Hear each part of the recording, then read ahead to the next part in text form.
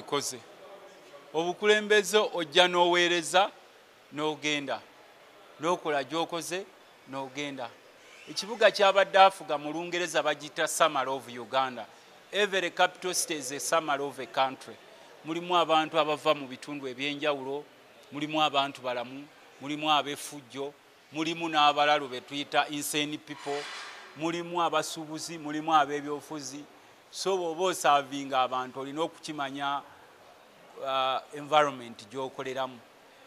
Atusetingiddewo likodi etatera kulabikalabika. Omuntu okubeera mu gufo ogwofuniramu omusaala $5,000,000 n'okeera enkya n'ogulekawo nga tulina n'abafuna $20,000 ng'okumugjawo wali omala kweza oba naye. So ekyo atuwadde tukiyita likodi empya.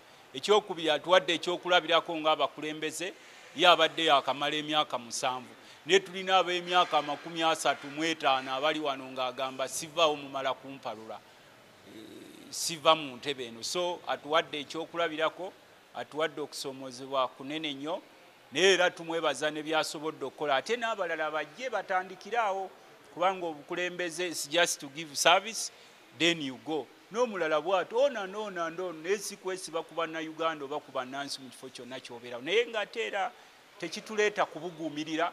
Osanga bamugambye alekewo ogufo nga waliwo ogufo gwe bagenda omuwogula. Bayinza okuba nga bagenda muwa nga ye minisita w'amafuta, oba nga bagenda mufuula prime minister wa Uganda. Ebyo byonna ebifo weebiri kubanga she's one of the darlings of the regime.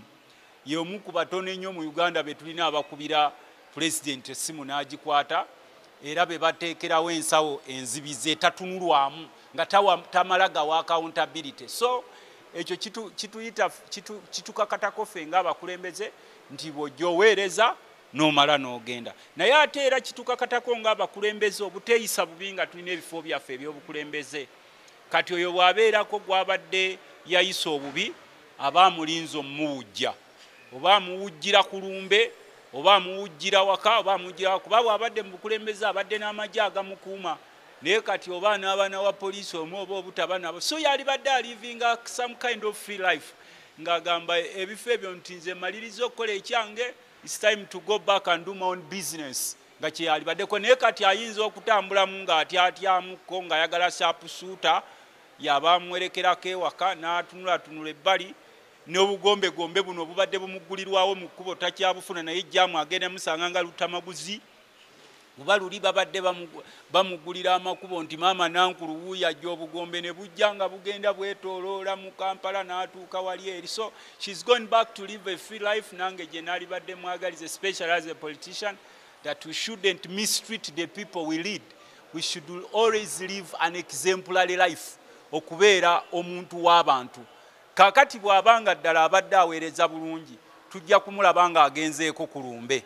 Bw'ogendako ku lumbe eyo gy'opimira, oba osangayo essajja lye wasaanyizaawo kapito yaalyo likulinda ne likuba bubi nnyo, kubanga akaseera ako oba tokyalinawo magye gakola kigakuuma. Bw'osanga abewakolera obulungi bajja kwebaza. Naye nga nze munnabyafuzi mbadde nsaba bw'abeera n'ensobi z'aba yakola bukozi obukulembeze bubeeramu okusomoozebwa, tumusonyiwe. Life will continue after that. Naye nga nkimanyi nti ayinza okuba takisuddeewo busuuzi nti nga bw'agamba nti talina political support oba economic support. Institutions nnyingi kati tezikyakola bulungi, neyange eya parliament gyenimu. Zonna institutions tezirina ssente lwakuba nti ffe ng'ab'ebyobufuzi tosobola kuvaayo n'oyogera nti institution eno ekola bubi financially kuba abantu bajja kuba bakulaba bubi. So her institution is one of others which are not doing well financially. A new record. First of all, I want to register my appreciation for the work she did for our capital city. A capital city of every country is a summary of that country. You find people from different political divides, from different political backgrounds, setting up businesses and political entities within that geographical area. So she did her work, and being that she's been serving a capital city, I understand that she faced so many challenges. Challenges are part of life, politically and economically, but citing out that one of her reasons of resignation is that she's been lacking financial support is just a minor reason, being that all institutions in the country current are not doing well financially, including the parliament where I serve, only that leaders cannot just come out.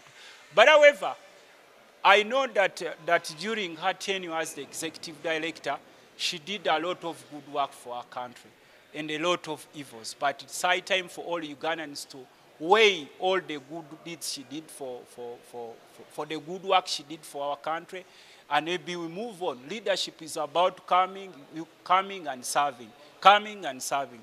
After concluding your work, then you go to the people where they picked you from and you start a new life rather than hiding away. I understand that she might have stepped on so many... Mulimo gonga mu mateeka ngabo yakola bimini tusiima. Ate nogenda mu byekijega ng'ate olina muyivu. Tuba tuswano ebalonzo obulonzi nti adde esimbyewo n'agwa ne bamuteekawo. Eyo yebadde disappointment yange ku ye. Ne byakoze ng'omuntu yenna abadde mu office. Nabyo nze kulwange nja kubisiima. Naye party accountability ne party y'okunyomoola council mbadde sikkiriziganya naye. Banakampala bagenda musubwa coachinga Jennifer Musisi kutereza ekibuga n'emirimu.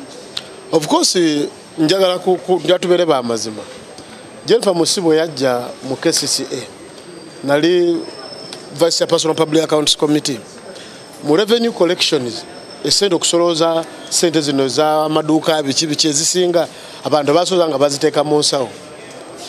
Era yatwalinanga domestic areas nyingi ezitasolozeddwa nga mulimu n'abantu wano bakubaye bukubi kasimu okujjamu kwe n'aleeta embeera nti ey'obutakuba ngeri nga tawagira nkola ya nguzi nga bw'abaddewo egeza ku kustimulayininga revenue collection mu KCCA newankubadde ade n'ebizibu bye ebirala ekyo tusobola okukimujjukirirako nti yagezaako kulaba because KCCA omuntu alina kuva kuteekawo n'amanya nti ono omuntu tali mu mbeera nga bweti naye obuzibu bwe bumunenyeza kugenda mu kanisa ate n'agenda ne mu ssabo because adde akola abeera ku bituufu ate n'abeera n'omwoyo Museveni ate n'amukolesa ebikyamu ebitali mu mateeka awo kawe madde sikkiriziganya naye ate ekifo kya executive director kyabadde ekiteetagisa ye minisita wa Kampala because minisita wa Kampala ye road mayor Lukwago naye bino nonna babireeta mu nkola eya mwoyo Museveni ey'okwagala okukola ebintu mu ngeri sanga kugiyita yakijega naye ekigambo ky'Oluganda ekituufu kimbuze onfuna bulungi mu mbeera efaanana bwetyo kwe kulaba nga ogeza kuvuruga obuyinza obuli obwa road mayor kyekyalesa bonna executive director abanga bonna bakkaawo nti yakolera oludda olutekiniko olw'abakozi kyetaagisa ekiteetaagisa ye road mayor because road mayor wa Kampala ye manye kya minister wa Kampala ye Elias Lukwago mayor aliwo olwaleero mulonde yalina kuba nga yalina obuyinza bwonna obwa KCCA nga ayita mu kanso ye. Olwo abadaga nti bandibadde tebalondebwa abakulira ekibuga nga bonna babeera appointed nti oba president yabalonda nga Kerato yabadde agamba ndoza atamanyi byayogera because enkana gye zibadde zivaala byeyo ate nkikugambye nti mukyala Musaina byakoze byensiima mu kibuga muno okutereza ekibuga ate n'ebyekijega byagenzeemu ng'ageza okusanyusa mwoyo Museveni amutumye okukola ebyekijega okulwanyisa road mayor okukola biki kati nga bwe bakuwa obuvunaanyizibwa bonna omuntu ategeera avuddeyo n'agamba nti kati n'okuzana nga resigninze bw'aba abadde that level of civility era kati resigninze twalisoma lwaki yate yeetaba mbiri ebyekijinga because ng'ekyo kyokugeza alina enguudo ezaakolebwa nga okusendeza omuwi w'omusolo oba okusendeza atuuza nga grant nga yeetwalayo n'agamba nti agenze kuziggulawo nga mukyala Musisi kati neweebuuza nti ono n'amagezi gonna amasome n'amazaale gonna yagalese waka because akolera KCCA ye road mayor ofuna bulungi ne bwe mba temukwatagana naye bwe kituuka okugenda ku ekyo mugendawo kino kiringa kyakulabika kati olwaleero Abannayuganda beewoze bagenda ne bazimba buligi y'ejjinja n'ofuna bulungi wadde mwoyo Museveni talina kyataddeko nga gavumenti ekoze na twewola neewole 100% naye asaana okubeerayo ng'abadde akulira okwewola okugulawo buligi empya okifuna kaswaga tagendayo tutwaleyo omuntu omulala ate nga yabadde akulira okwewola kiyinza obutanyuma so nakyo mukyala Musaako ko yakagwa ebirungi byakola tusobiga nti yabikola ekyamulema kyekyo tweyanziza nyaho namwe nankulu wa Kampala ng'oggyeko obutakkaanya ne bannabyabufuzi n'ebirala ne waliwo byakoze by'oteeka okugenda nti abikoze amakubo eyo mu kwetoloola Kampala obadde ogalaba gayinza okuba nga kale gatuteese ninyi naye weegali amataala agataddewo tubadde kati wetwogerera nga atandise okukola ku traffic lights eziyamba omuntu kyase kimyufu kyase yero lindako n'okutusomesa emiti agisimbye green yamukola abadde alina kyakyusizaako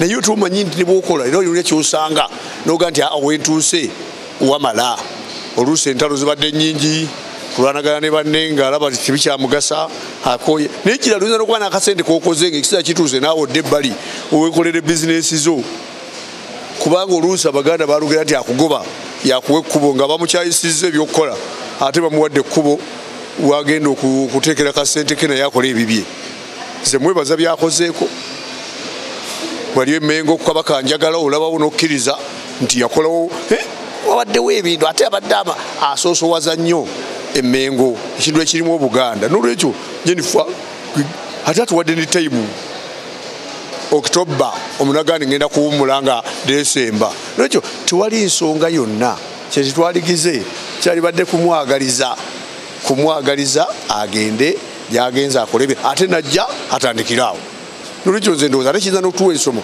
nti nga tuzze okukola mu kukola tetujja oba tuli ba mukwano tuyiga okukola ne betayagala nabo naye nga tukola omulimu tuggusa mulimu naye kuba ngenza okuwoza nakola gwenjagala oba wakibiina kyo tekijja kubaayo ojja kuweza ni mu KCCA mujja kubaamu ab'opposition abatabitegeera abalulingi pate naye kikulu kukola nolwekyo byakozeeko tubyebaze ebiremye tiwoli kirema naye ngaokusoomooza okubadde okunene ennyo nze kwe mbadde njagala agende nga amaliriza oba alekere munne kwekendeeza ku traffic jam mu kibuga ajja abe nga yeesunga okubaako kyonaakola kubanga kati oddira omuntu mu bigere neweesanga nga tukubaze embiriizi nga tolina kyokoze nolwekyo gwe banaalonda naye yeetegeka okubanga mumalirivu okujja n'amaanyi okutwala ekibuga kino mu maaso.